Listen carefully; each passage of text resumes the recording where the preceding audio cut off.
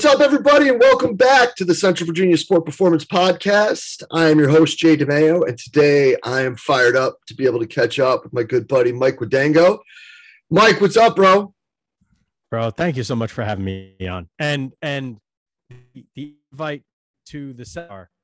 I mean, I'd said on the last podcast, like what an honor it was to potentially be on something like that. Like that was like my goal, like coming up, going to your podcast, going to your seminars and seeing the speakers there. It's really awesome to be one of the speakers. I'm so honored. So flattered. It's so cool. Yeah, man, I'm stoked to be able to have you down in Richmond. July 15th and 16th is going to be a really awesome weekend. And really, I'm fired up for a few things, man. Like, I think the lineups are going to be really great. You know, you've got some really great people that are going to be there sharing and, you know, pushing the envelope here with what we do, but even more so, dude, to not have to do this, you know, like, yeah. I just can't wait to be like, hey, welcome to the seminar, and not have to say, so in case of a fire drill, or please remember to mute when you come into the room, or, you know, like all of those things. It'll be nice to say, just, check your phones and make sure they're on vibrate, you know. It'd be so nice to say that again. So who's on the Pittsburgh lineup? Pittsburgh is Hank, Boo, Anthony Paroli. You got Boo? Come again? You got Boo? Yeah. Yeah. Yeah. I'm talking to Boo tomorrow too, so that's always great. Boo's awesome. Molly Benetti, Brajesh, and Moyer. So it'll be fun, man. And, you know, like that location up there is really, I don't know how they came up with this idea around Union Fitness, but like Hammer's Gym is like, it's like 3 different gyms, which is neat.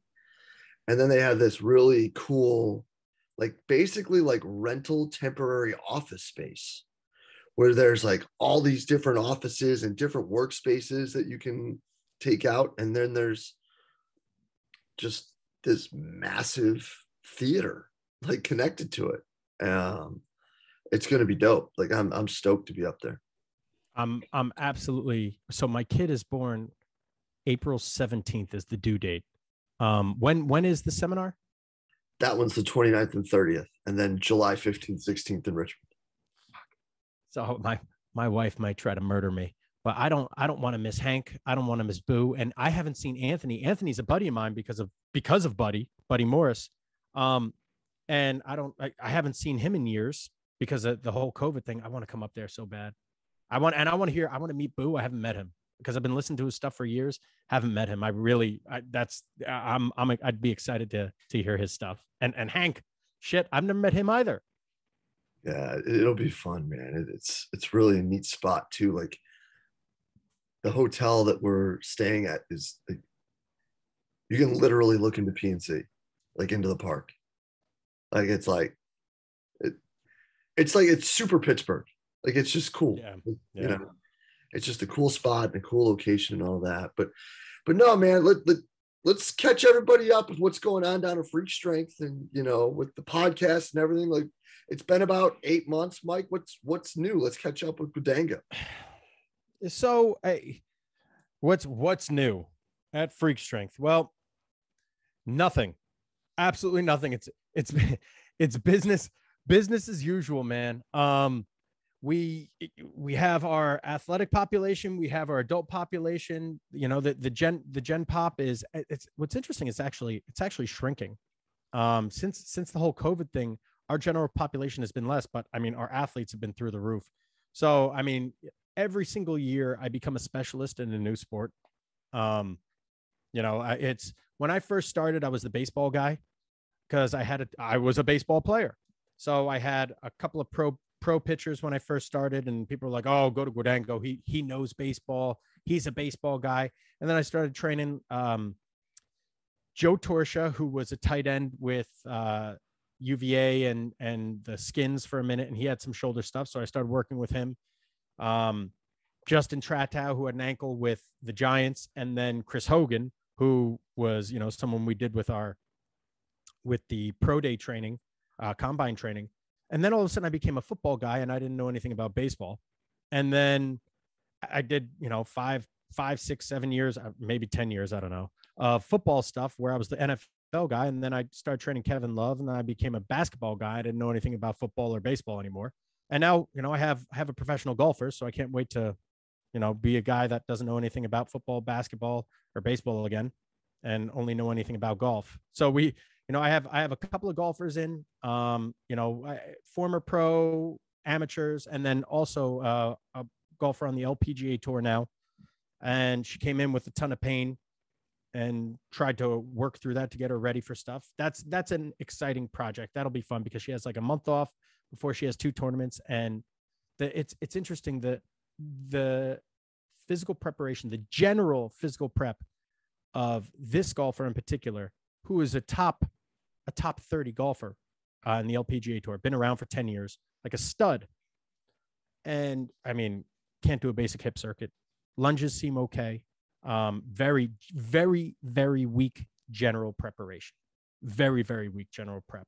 And they're so specified, or she happens to be so specialized and specified in her training that she's amazing at golf. But now it's no longer, it's like the difference between idiosyncrasies versus asymmetries.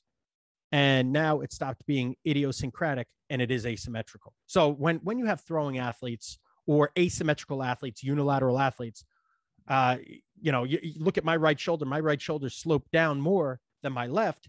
And that's not because I have a hyperactive trap on my left side. I don't have any rotator cuff issues. I'm a former baseball player. So the eccentric trauma from releasing the constant deceleration causes my scap to sit lower.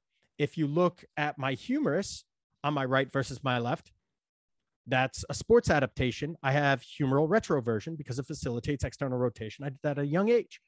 Those are asymmetries that are sports adaptations, but they're not, but they're not necessarily idiosyncratic in that sense. The idiosyncratic's more like when it just comes out of the norm, but it's still an asymmetry that you don't want to fix. There are asymmetries that you want to fix and asymmetries that you don't want to fix. I don't want both my shoulders at even height because that's a maladaptation for the optimization of sport. So understanding the difference between the two is important. And what I had done with this golfer, she came in with agonizing neck pain. Couldn't look left, couldn't look right, couldn't look up, couldn't look down, and couldn't play in the tournament. So our goal was to identify what the main issue was, what it all stemmed from. I mean, and it's something like a subscapularis. So when any kind of swinger, baseball players, it's called swinger shoulder, where they have that high finish, and that high finish got popular with like Alex Rodriguez, where they let go with the back arm or the top hand, and the top arm or the bottom hand comes through, and that huge long lever, if it doesn't break at the elbow, doesn't break at the wrist, all the stress goes to the shoulder. And that leads to anterior translation of the humerus or an anterior subluxation, which is really, really common. And what does that do? That causes the subscapularis to be all jacked up. That's the adaptation that occurs. So then you have these guys that are internally rotated and that shoulder sitting anteriorly, right? So she had something similar where same thing with NHL player. If they go in for a shot and they open up too soon and hit the ice too hard, that back shoulder is going to anteriorly translate and have the same exact thing. Golfer, what happens? You hit too much of the grass, boom, and they're lanky. They have no muscle on them, or I shouldn't say no muscle, but they have substantially less muscle. They're not as robust because the sport doesn't call for it. So any kind of trauma outside of the norm is going to cause issue. So same thing happened to her. She had on her back arm, she had a swinger shoulder situation where it was subscapularis causing neck pain. So we worked a ton on strengthening that subscap. You remember Michael Hope? Oh yeah. Back from the old elite FTS Q&A. Still up at Syracuse? Yeah. Michael Hope is, I've had him on the podcast, and to me, he's a wealth of information, a wealth of knowledge. He's a physical therapist that doesn't lay his hands on patients ever. And you bill the most as a PT for insurance when you do manuals. So every PT will do 7.5 minutes, 8 minutes of manual therapy. So you could bill for, a block, which is 15 minutes of manual therapy every single session, they'll put their hands on you for a minimal amount of time just so you can bill for it. A lot of them will. And he doesn't address anything with any kind of manual exercise, any manual movements or manipulations. He doesn't put his hands on patients. All he does is subscribe or prescribe exercises for them. And one of the ways he'll do it is he'll say, yeah, I mean, 3 sets of 10 is great. 3 sets of 10 every other day, right? Like, what does that get you? At the end of a week, that's nine sets, maybe 12 sets. Like, that's not a lot. Whereas if you do 1 set of 10 every hour on the hour that you're awake, now you got 8 sets in the day, and you do that every single day until the pain starts subsiding. And you do it at, obviously, and he does long lever, short lever. That's how he looks at things, which is brilliant. So he'll do 1 set of 10 every hour, or 1 set of 5, whatever the person can do. It's all about building work capacity on that short lever, as much work capacity as possible in as little time as possible that they can sustain and grow from. So if everything hurts except except basic internal external rotation, then that's what we're going to fucking do. And we're going to do that every chance that we get. And we're going to do it to the point where it just becomes, this is your new norm, and you're going to get stronger that way. And then eventually we're going to increase the degree of difficulty to go longer lever. Brilliant. So I did that approach with her for the subscapularis, and neck pain started going away substantially. I do a ton of body work, massage, or tui na, as we call it in acupuncture or in Chinese medicine. I do a ton of tui na, or, scraping, any kind of scraping, or what is it called? Gua sha is what we do, which is, same thing as instrument assisted soft tissue massage. Minimal though, right? Like, I didn't have flushing, basic, long strokes, anything that promoted blood flow. And the main thing that helped was just getting the rotator cuff, the subscapularis, substantially stronger. And that was because of an asymmetry that was a maladaptive asymmetry. So that's, to me, that's a lot of fun. I like problem solving in that fashion. That's awesome. Because then if you don't,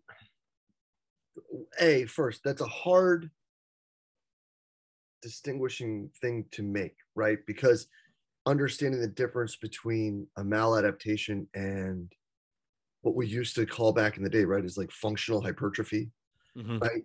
Like, we're old enough to be able to say things like that, that we still probably don't necessarily know what they mean, but we kind of know what they mean.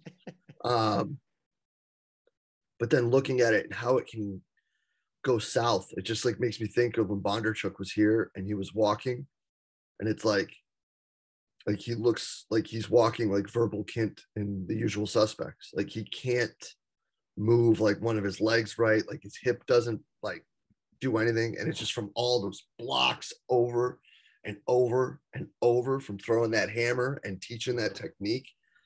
And it's like, I mean, obviously he was pretty successful, so who am I to judge? But like, being able to distinguish where those lines are, like, yeah, it might be a little too much. Obviously when you can't move your head, that's probably time to get something looked at. But, long term, there's always those negative ramifications. It's a tough realization for sport coaches and for athletes to come to genuinely understand that sport mastery and physical health don't go hand in hand. And a perfect example is the Bondarchuk situation, where it's a guy that's achieved sports mastery to the highest level himself, and so have majority of his, not majority, but he's coached a lot of athletes that have. And I mean, you remember Werner Guntor? Remember those workouts where, I mean, the guy's doing, squat jumps over hurdles with like a 220 with 100 kilos, and what was his limiting factor was a lower back issue, which is what got him out of his career essentially. I've had NFL guys that genuinely don't believe that they can play offensive line without benching 405, that run themselves out of the league because of elbow issues. There's a delicate balance. Now, maybe that's factual for that specific NFL player, that specific lineman. maybe that is because his skill, his anthropometrics, these things don't line up optimally for him. And the only compensating factor that he has is substantial strength. That could be. But the alignment between health and performance, I don't believe are as close. I don't think they're as parallel as we really think, as we'd like them to be. Baseball players, I don't want to say every single baseball player, most successful baseball players will have a labral tear, right? And a lot of successful pitchers will have a labral tear in their hip. Why? Because it facilitates lateral stride length. So none of these guys can do splits, but all these guys can do splits. You know what I mean? Like and I've had a baseball player with almost like an egg-shaped femur. And what does that allow? Well, that allowed for the joint to go that much further while staying in place almost, right? And he didn't have any hip pain, really, but he threw 94 and he played for a very, very long time. So to what extent, and later on in life, that's going to suck. He's going to need to get that removed because walking isn't the most important thing, but making money at this time is. So it's all about what the goals are. And I think we need to understand that a Bondarchuk making hundreds of thousands of throws in a spinning fashion on one side is not the healthiest thing in the world. Like we absolutely know that. But there is a power in the general aspect of being symmetrical. Mickey Mantle was a switch hitter, and up until recently, he had one of the furthest balls ever hit. He still does, over 500 feet, right? And you see that a lot with switch hitters. And well, with the exception of Mickey Mantle, you look at a guy like Bernie Williams, who had power, who was a switch hitter and was able to play in the league for a longer time. Switch hitters have, in my anecdotal experience, less back pain. Now, they may have other shit, but a lot of things that plague baseball players with substantial power is lower back pain. And it's because you're constantly rotating 100 swings off the tee every day, whatever it is. Like, you're doing that one side. Whereas if you even everything out, it's not as bad. You might be doing the same amount of rotations, but because it's equal on both sides, it's good. It's beneficial, and it increases longevity of the career. No, man. I think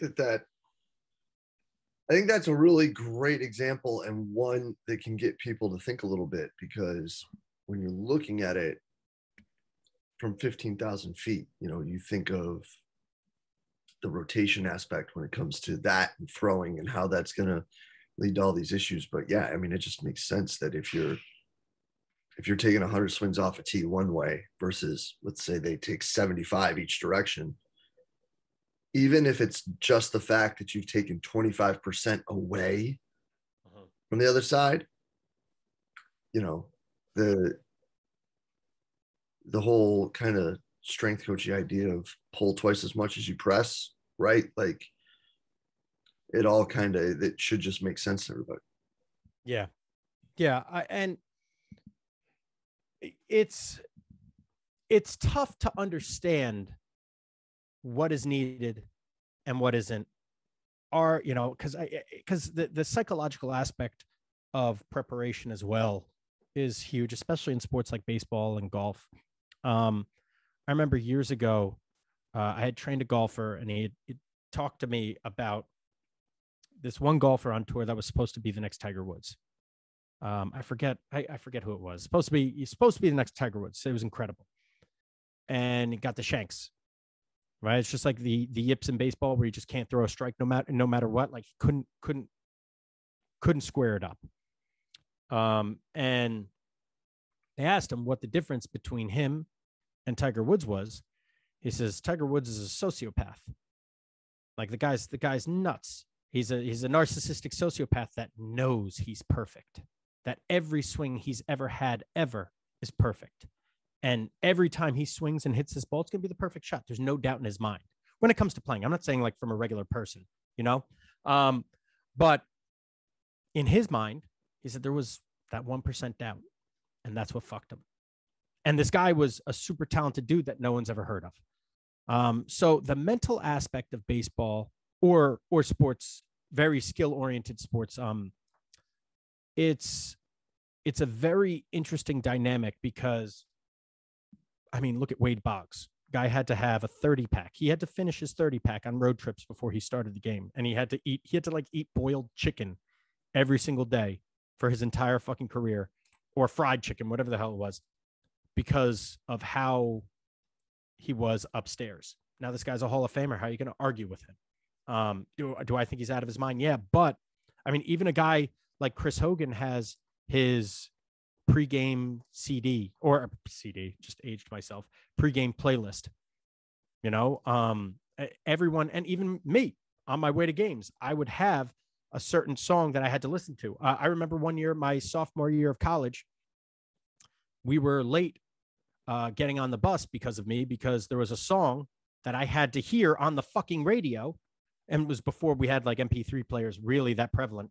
I had to hear a song on the fucking radio before we left. Otherwise, like, I wasn't going to have a good game. And everyone let me do it because, I was a guy on the team, but we were late because of that. So it was, and the psychological aspect of it was real. Like, I genuinely believed it. So if you believe something to your core, so maybe that it's going to impact you if you don't do it, then sometimes maybe that's just what you got to do. It's very difficult to see the difference between the two.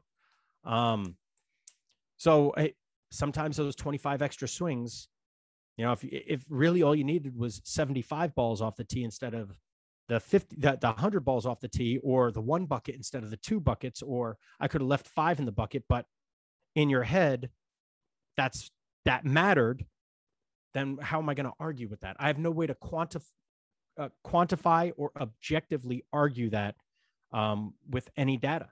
So, man, you better than I do. What the fuck am I going to say? Yeah, I think that's a spot where a lot of coaches get themselves into trouble. And I think that's a good lead in to the big 3 questions here, Mike. So let's get these rolling. But first, this portion of the podcast is brought to you by Eccentric.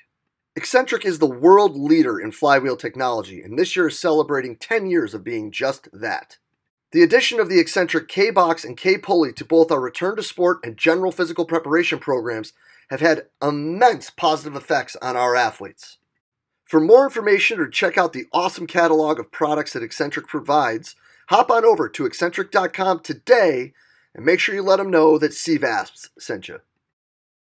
So if you wouldn't mind, bro, I mean, you've seen a lot. I mean, you've been a guy who's been pigeonholed as an expert and then not knowing anything in multiple sports.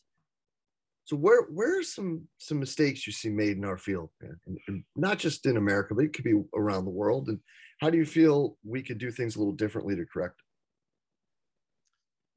You see that latest picture of Tyson Fury that everyone posted? This is what the ideal male looks like. This is what peak performance looks like. 275-pound dad bod. I think that's a big mistake. And I've been alluding to that essentially this entire podcast, that it's never what we think it is. Like, I love, one of the main reasons I got into strength conditioning was because of Arnold Schwarzenegger. I've been watching his movies my entire life. Like, you're supposed to look good. Look at him, Predator, him and Carl Weathers, fucking shirts off, jacked up, looking that way. That's what peak performance looks like. Ivan Drago, Rocky IV. Like, I loved him. That was awesome to me. A precise way to train people and the most perfectly trained athlete ever. And that's what he looks like. And then when you go and you look at these boxing matches and you see some of these guys, they're just slobs and they crush. So I think I shouldn't say it's the biggest mistake, but a very big mistake we make is we associate body comps with performance. That's how we gauge things. There's ideal things, there's ideal physiques that we look for, and we try to fit square pegs in round holes as if to exemplify the success or the effort that the person gave into training this year. Whereas sometimes I had a big league pitcher tell me about the zero diet. I said, what's a zero diet? He goes, anything shaped like a zero you can eat or drink. I said, what What are you talking about? He goes, well, the goal is to throw zeros up in the bullpen. So you got to eat things that look like zeros. So you can't have a slice of pizza. You have to have the whole pizza. You can't have part of a donut. You have to eat the entire donut. You could drink a beer because it's a circle. You got to drink the whole thing. So now look at pitchers, though. You have some of these pitchers. You would never know that these guys are professional athletes. You would never have any idea that these are the epitome of mastery of sport and sport performance, right? And some of these guys will last forever for no rhyme or reason. So it's, and you can't, we don't know anything. We think we know something and we know nothing. You know, it's I think that's the toughest fucking thing. That's a big time line right there. We think we know, but we don't know anything really. And I think that that's it, you know, like it's crazy too that like, while to kind of connect all of it, right? Look good, feel good, play good actually might be a thing because confidence and psychology and all of this. But on the other side of it, right? If mental toughness, as Hank likes to say, is truly just trusting in your training, if you have a guy like Tyson Fury who truly believes in his training and truly trusts what he does and knows that his skill set is superior, like he doesn't care what he looks like because he knows at the end of the day, you're looking up at him. Yep. I remember watching, remember Tim Silva? Oh, yeah. A 6'8", flat-footed slob that he was champion of the UFC for a long time. You know what I mean? Like physique and performance don't coincide. Look at Chad Ochocinco. McDonald's, breakfast, lunch, and dinner. Are you going to tell me that this man is wrong? It worked. And how many years was he in the NFL? He's a Hall of Famer. Is he going to be a Hall of Famer? I mean, probably should be. I mean, even like a better example, right? Is Gretzky was what, like 2 hot dogs or a hot dog, a Snickers bar, and a Coke before every game? Is that what it was? Something like that. Yeah, it was something. I mean, he was okay, you know, like. I had this one kid on our podcast. He's the captain of the Devils. I worked with him.